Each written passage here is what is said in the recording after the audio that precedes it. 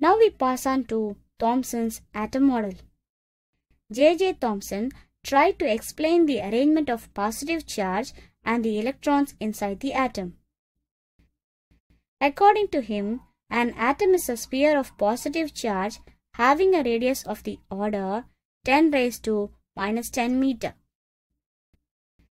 The positive charge is uniformly distributed over the entire sphere and the electrons are embedded in the sphere of positive charge as shown in the figure.